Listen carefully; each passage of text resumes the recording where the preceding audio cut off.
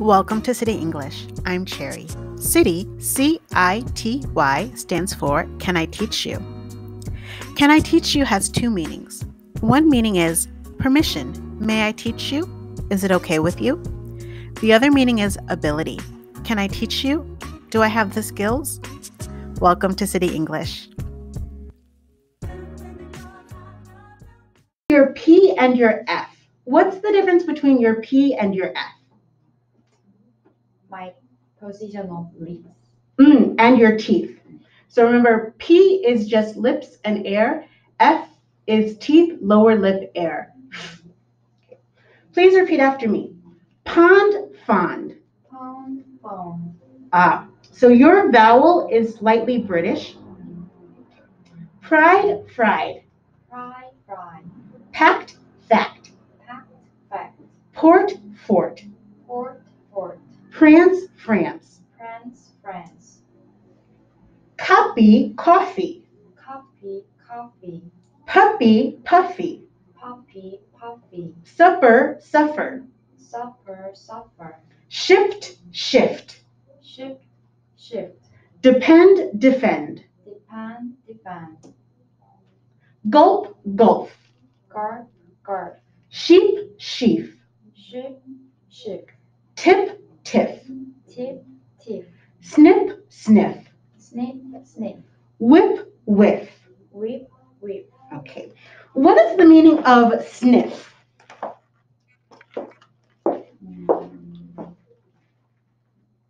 Sniff. What is sniff? I don't know. Okay. So sniff is a verb and it means to smell. So when someone has a cold, we often say they have the sniffles because they all the time. Sniff. Sniff. Whiff. What is whiff? Whiff. Sound of dog. Whiff. Oh, that's woof. Woof. Yeah. Whiff is a noun that means a smell. So I sniffed the air and I got a whiff of perfume. Yeah. Okay. Phil made a pact to meet his friend in France. Phil made a pact to meet his friend in France. What is pact? Made a pact. Pact. Custom. Pact is agreement. Agreement. Agreement. I promised to join my friend for coffee after supper. I promised to join my friend for coffee after supper. Look at that farmer feeding his sheep. Look at the farmer feeding his sheep. I'm fond of tossing food to ducks at the pond. I'm fond of tossing food to ducks at the pond. Depend on your lawyer to defend your case and provide good advice. Depend on your lawyer to defend your case and provide good advice. Okay. On page 69, we have a new dialogue. So please take a moment and read the dialogue out loud to yourself. It must have been hard for you to leave your family and move to Korea. Actually, it was quite thrilling. Thrilling? I do miss my family, of course, and I have to do without some of my favorite things, but I'm quite happy in Korea. I'm glad to hear that. I'm thinking of studying abroad next year. It's a little frightening. I think it will be a wonderful experience for you. You will learn so much. I still haven't figured out where I want to go yet. Plus, I have to work on my English more.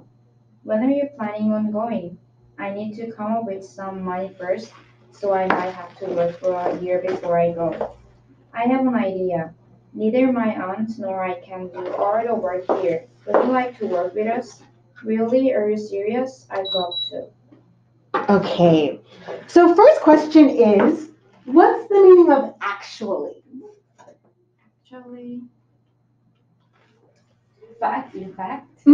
Actually means honestly or in fact, but usually when native speakers use it, they use it as a way of saying, no, you're wrong.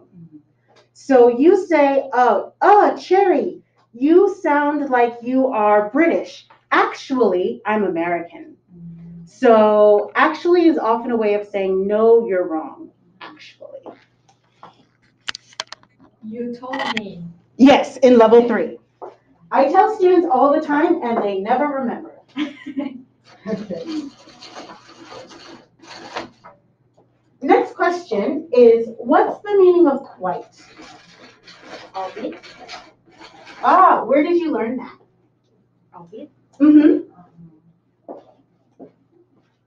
I don't know, like little bit. Yeah, where did you learn that? I don't know. So That would explain your accent. In the UK, quite means a bit. In America, quite means very. oh. So they have very different meanings. In America, if I say it's quite expensive, it's really expensive. In England, if I say it's quite expensive, it's a little expensive. So they have totally different meanings. But you usually will not hear an American say quite. Americans don't use quite very often. So if you hear quite, it's probably a British person, and you're right, it means a bit. I have 3 phrases. Figure out, find. What's the difference between these 3 phrases? Find is some something physically. Yep. And find out and figure out is like information. Correct. So find out is information. Find is physical thing. Figure out. What is figure out?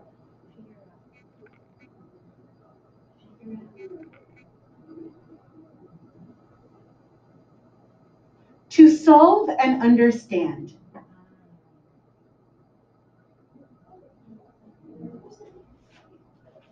So,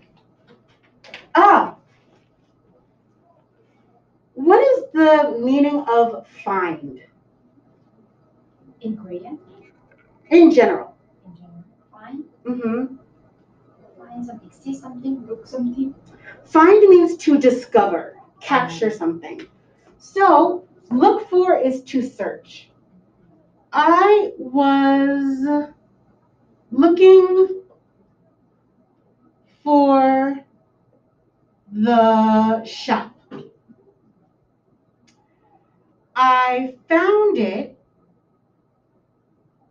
on neighbor maps. I found out it closes at 7 p.m. I figured out how to get there.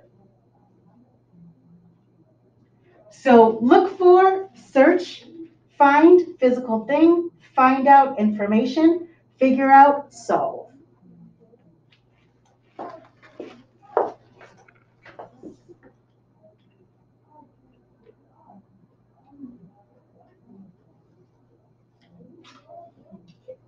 The next thing Yenli says is, I need to come up with some money.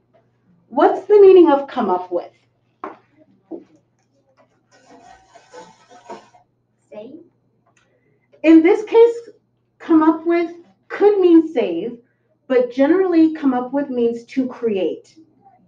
Come up with a story, come up with some money, come up with a plan. So I need to create money in my life.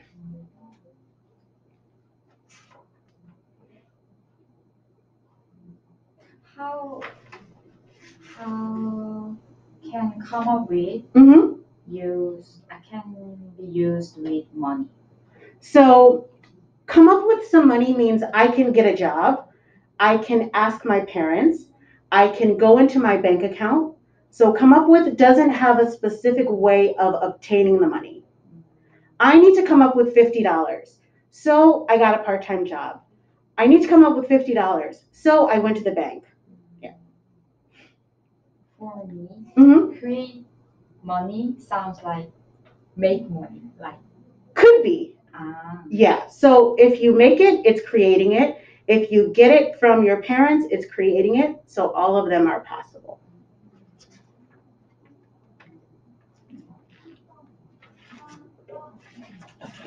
From this dialogue, do you have any other questions? Any other words that you don't know?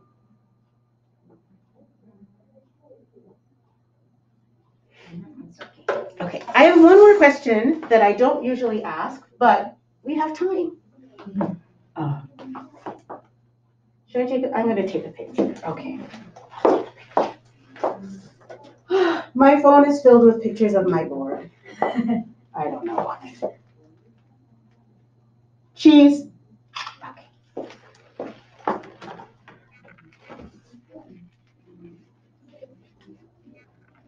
I think I taught you this in level 3, but I cannot remember, so I'll ask you again.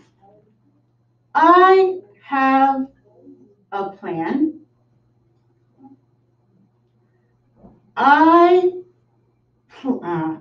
have plans. I plan to. I plan on. So I have a plan to eat chicken. I have plans to eat chicken. I plan to eat chicken. I plan on eating chicken.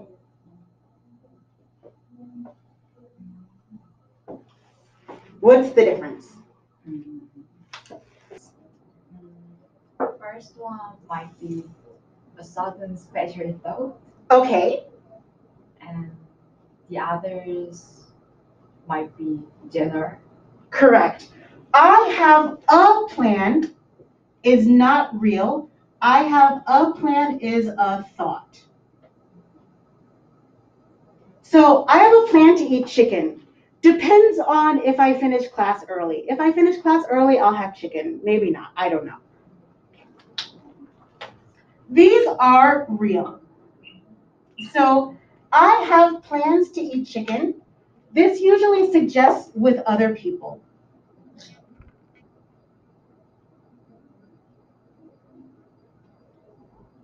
So oftentimes I have plans. If I hear I have plans to eat chicken, it usually makes me think someone else is involved. I plan to eat chicken. I plan on eating chicken. Same. So these are real, and this one is a thought. Elegant, can you hear me? Yeah. Okay. Okay. Yes. We're going to do the first drill in our second hour. So we're going to turn to page 72. 72. 70. 72.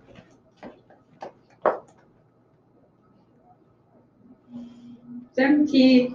2. 70. 72. Yeah, 72, yeah. Okay. When I have a modal verb, so my modal verbs are should, could, would, might, may. How do I make a modal verb past tense?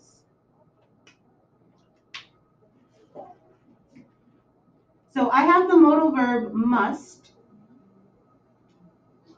and I want to make it past tense. How do I make it past tense? Mm-hmm.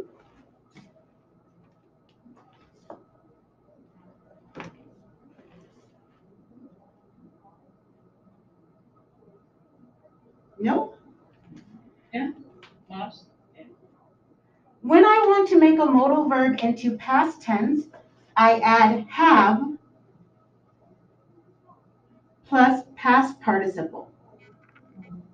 So Yeah. I should have eaten dinner. I could have gone to Busan. I would have called you. You must have been busy.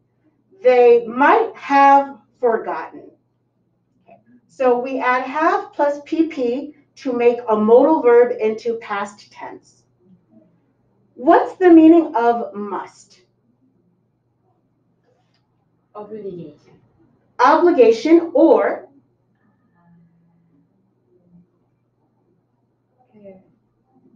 My thought. Strong Yes. suggestion. strong opinion. Yes. Strong opinion. So when we have must have plus past participle, this means strong opinion about the past.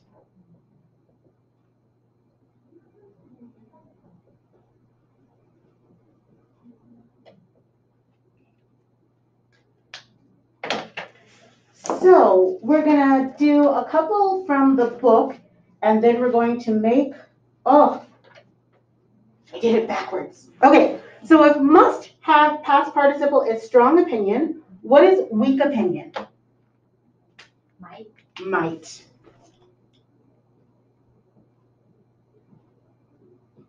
So might have past participle.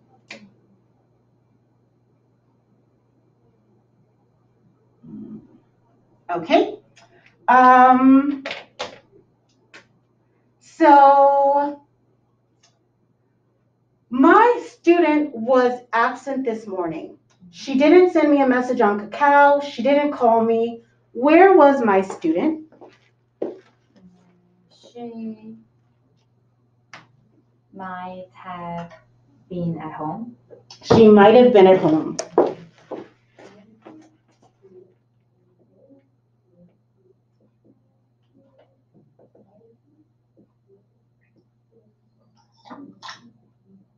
She might have been at home. What is another way to say this sentence? Same sentence, different way. She might have been sick. Same sentence. Same sentence. Same sentence, different way. Probably. Maybe. Maybe what? She was at home. Right. So she might have been at home is the same as maybe she was at home. These two are the same.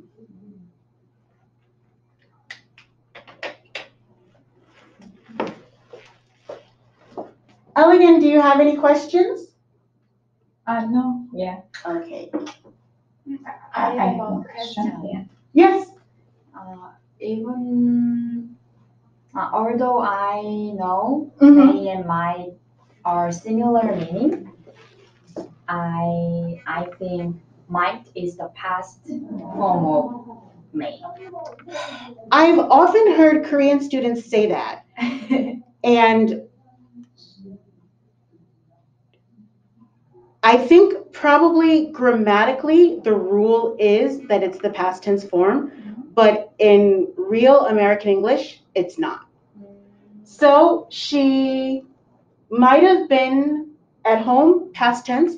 She may have been at home, past tense. They're the same. You mean may have PP can be used? Yep. Oftentimes we would use may when we're being more polite, more formal. So she may have been at home. I don't know. She might have been at home. I don't know. Formal to semi-formal. Okay. I'm going to ask you the question. So I'm going to ask you, did Simon offer his seat to the elderly lady? And you're going to tell me, I'm not sure. He might have offered it to her. He might have offered it to her. What is it? His seat. His seat. So we're going to try to use your pronoun. Did Mr. Conroy tell a joke to his boss? I'm not sure. Maybe I'm sure He he might might be have told one to told him. it to- Might be told one. He might have told him one. One. He might have told one to him, okay? He might have told him one, more natural. Okay. So again, did Mrs. Rivers make the children sandwiches? I'm not sure. She might have made. made them sandwiches. Made them for What's your pronoun? sandwiches. Sandwiches is your noun. What's your pronoun? Them. Not them. Make sandwiches. Sandwiches, general, unknown. No, Once. some. Some. Yeah. So I'm not sure, she might have made some for them. I'm not sure, she might have made them some. Both are okay. Okay. Elegant. Did Philip Yeah. buy a present for his mother? I'm not sure. He might bought one for her. He might have bought one for her. Natural English, he Might might have. have bought her one.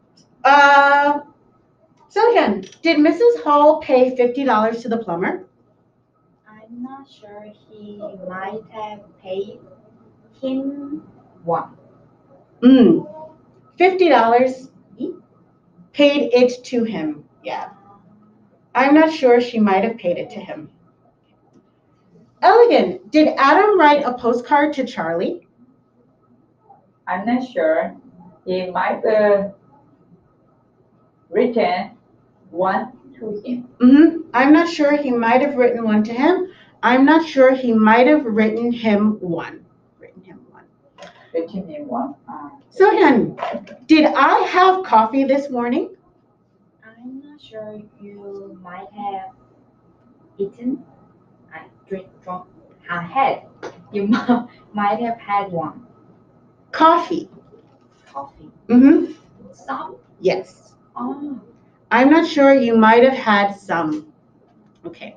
They called him. Let's see. So again, did I buy those cats this year? I'm not sure, you might have bought them this year. Okay. Elegant. Yeah. Did I teach level 6 last year? One more time. Did I teach level 6 last year? I'm not sure. Uh, I'm not sure.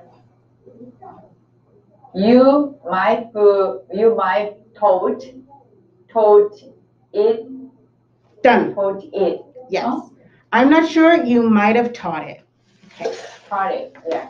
So, Not sure you might taught it. what is my American pronunciation of might have? What is my American pronunciation? Might. Might have.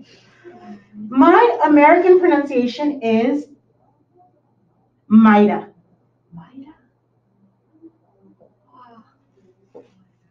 When you talk to an American and you hear shoulda, coulda, woulda, mighta, musta, oughta, it usually means we're not pronouncing a V sound.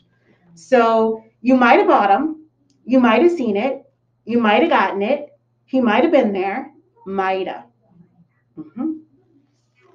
Mighta.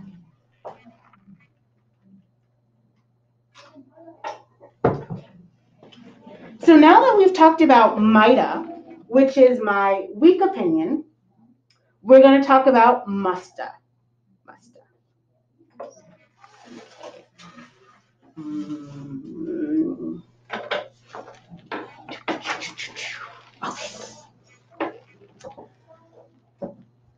I'm going to tell you a story. You're going to give your strong opinion based on my story.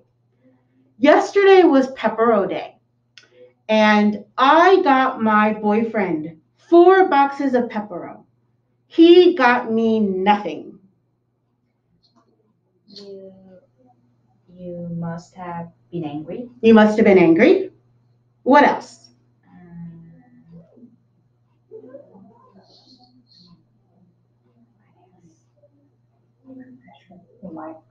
You might have been Of upset. course. So you must have been angry. Tell me about him. He must have felt sorry. He must have felt bad. Why didn't he give me pepperoni? He must have forgotten. He must have forgotten. No, he doesn't exist. Okay. 2 months ago, I won a prize. I entered a contest and they gave me 500,000 won.